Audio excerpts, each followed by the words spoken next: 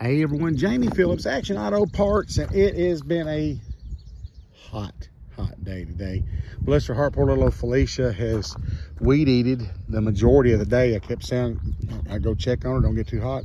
Okay, I'm all right. And so anyway, I'd say she weed eated a good 5 hours or better from when they got here and ate and until I told them to quit and go home. Well, it was kind of a sad day.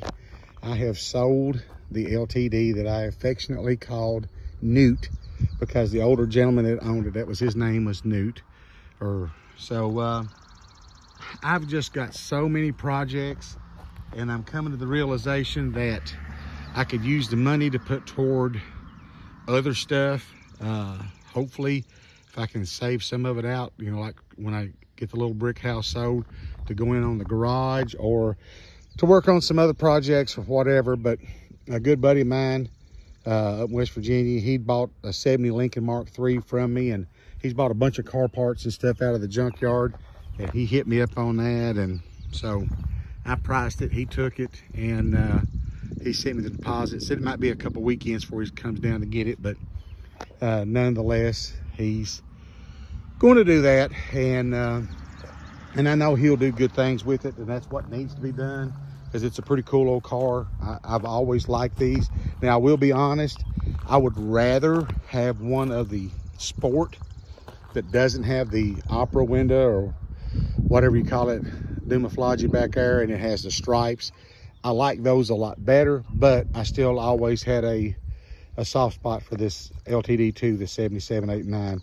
I mean, they're right in there with the Cougars and the Thunderbirds, but and I like those as well. But it would be cool to have one of each. But I've just got so much stuff. So anyway, I got that one sold. We got to get the window back up on the Cimarron. We got it going and drove it out here, but I thought I had a new set of tires, but they were the wrong size.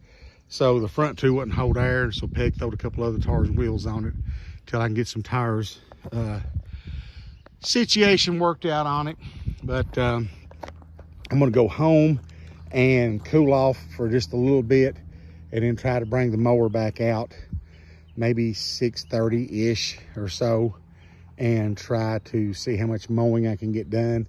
It's starting to feel a little better, but it was really humid today. But every day this week, I went up into the weekends like low 90s, and then of course your humidity and stuff. So but there's just a tad bit of a breeze blowing, so maybe I can, like I said, after I cool off, maybe eat me a light snack and then come back out and try to get the mowing done. But the old LTD, it took me probably 5 or 6 years to buy it, and then I've had it for a while, and we've done some stuff. It's got new starter, new carburetor, some other different things, and Peg kind of had it going, and then it acted like it wasn't firing right, and my buddy knows that. But I know it's nothing serious, but I wanted to kind of do a quick one here, and I'm gonna head to the house.